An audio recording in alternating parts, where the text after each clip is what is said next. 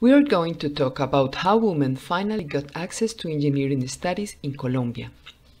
This is the structure of our talk. First, we will refer to the international context, focusing on the West.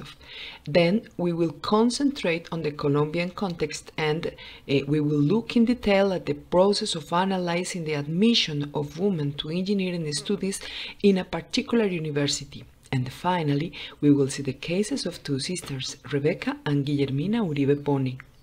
Rebeca is the first woman to graduate in any field of engineering in Colombia, and Guillermina, who graduated shortly thereafter, is one of the first civil engineers.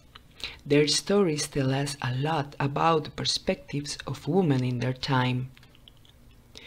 Throughout history, women have generally been kept out of scientific and technical areas, so there are a few exceptions, of which the ones we see here are well known.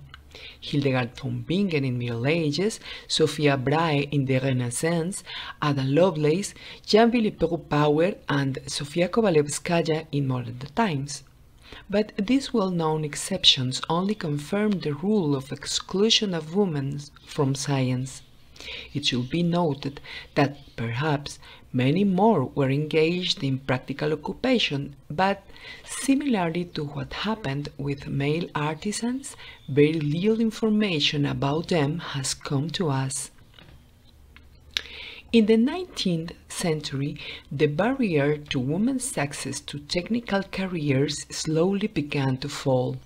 In England, in the mid-19th century, there were only two suitable occupations for a single middle-class woman: teaching or governessing. This was a vicious circle that led to women often becoming destitute, not having adequate education for other jobs. And the girls who learned from these ill-prepared teachers and governesses were no better prepared for the possible need to support themselves. The Taunton Commission, held in 1860, was a part of an effort to adapt education in England to the new circumstances of the Industrial Revolution. This commission encouraged a new type of girls' school and more professional-minded teachers. Changes like these were strongly felt, and in the following years women began to venture into all fields of education, including engineering. Elizabeth Bragg, Bertha Lamb, and Rita de Moraes were some of these pioneers. Of course, the proportions of women in science and engineering were still low. For example, between 1862 and 1919, only 11% of the doctoral degrees in mathematics were granted to women. During the first half of the 20th century, women were increasingly involved in engineering, science, and mathematics, and, in theory, by 1970, they had achieved the ability to participate in any field of science. In fact, their participation remained low. In Canada, for example, between 1999 and 2002, it was 20% and tending to decline. The proportion of this participation varied between fields. It is more equitable in chemical engineering and biology, for example. Our country, Colombia, arrived late to the changes. One big issue was that women were almost completely illiterate and their legal status had not been granted until 1932. A series of liberal governments during the 30s won many civil liberties for women, including access to high school diploma in 1932. Already in 1925, Paulina Beregoff had obtained a degree in medicine from the University of Cartagena in Colombia, but her status as a foreigner gave her a differential condition that allowed her access to places that Colombian women were denied.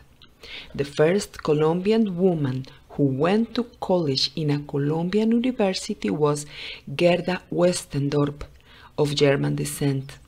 In 1935, she entered the National University to study medicine, although she did not graduate.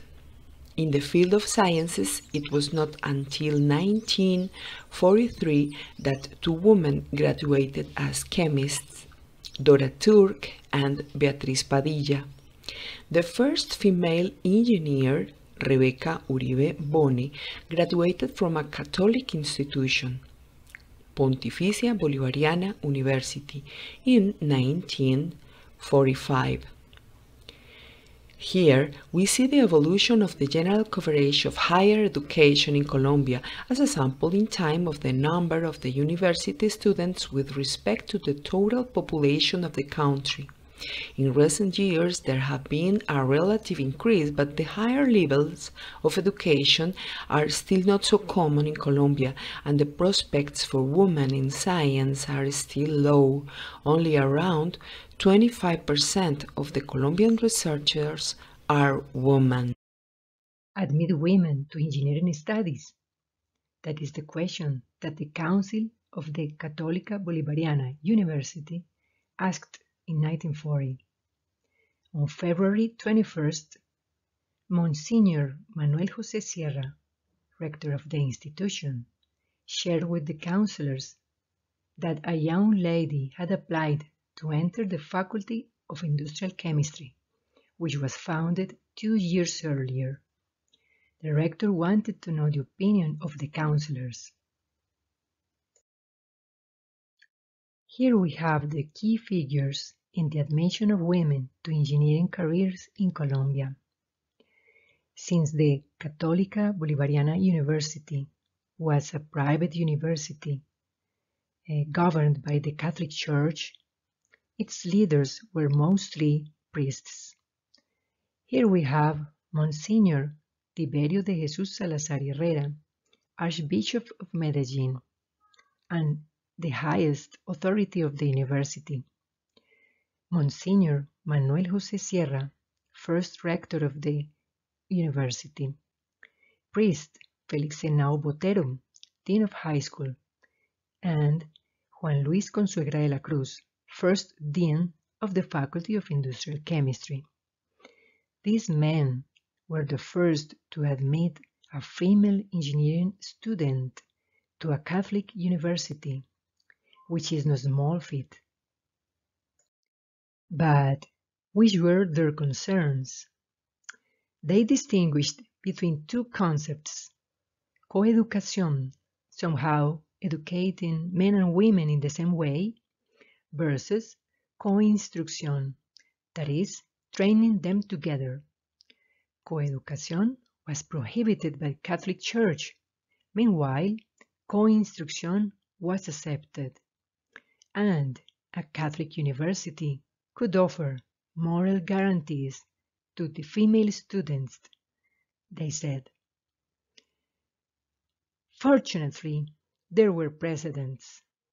3 of the counselors had witnessed themselves coinstrucción at Catholic universities and institutes in Europe.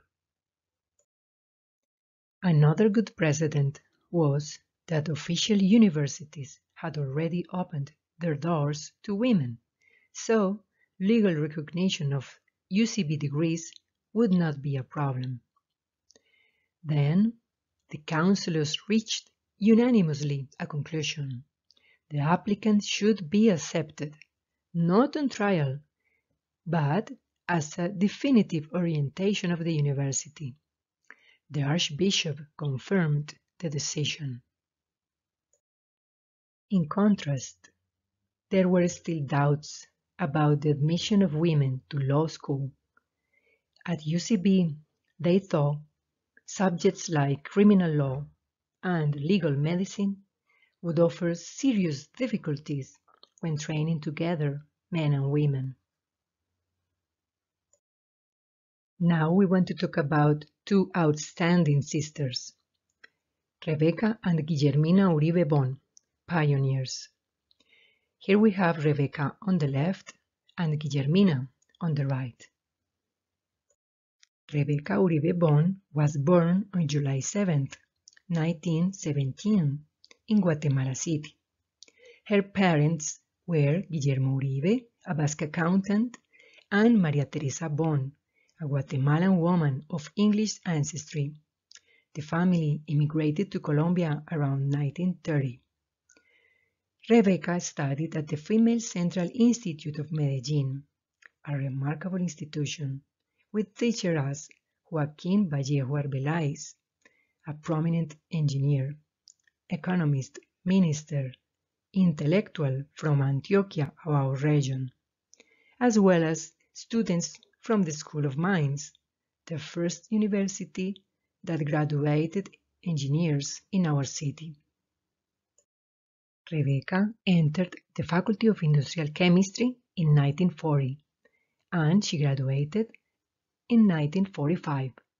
She was not only the first female to graduate with a degree in chemical engineering in UCB, but she was the first female to graduate with a degree in engineering in general in Colombia. Here we can see Rebeca on the left, among other students in a chemistry lab.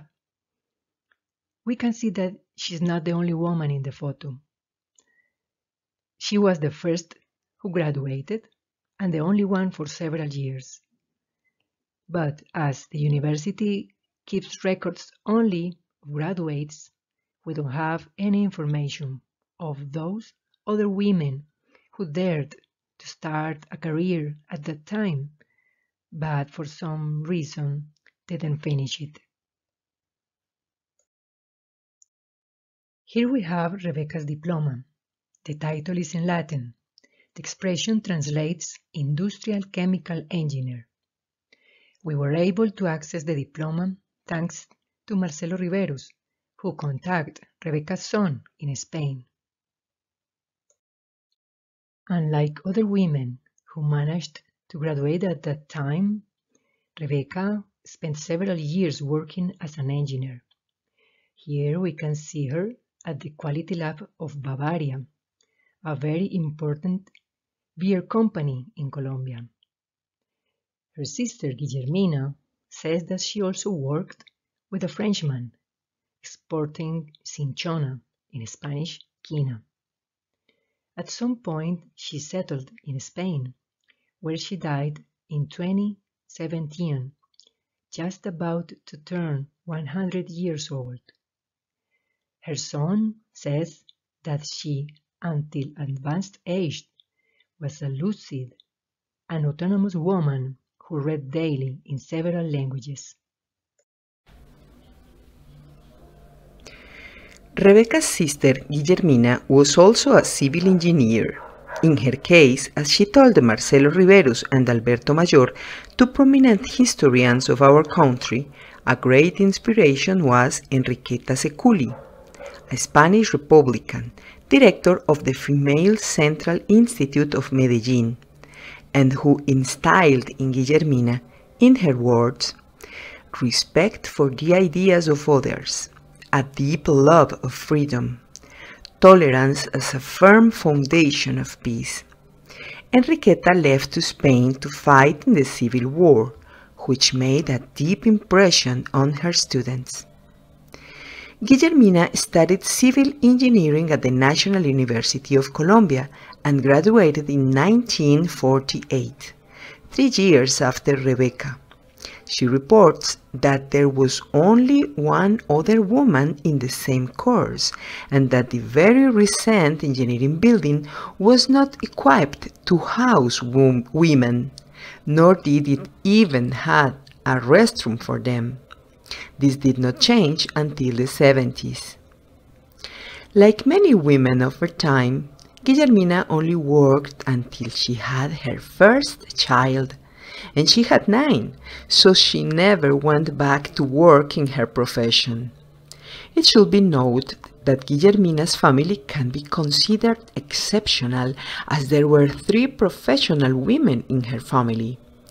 This was not, and certainly is not the most common situation, but women like these continue to open the path to gender equality.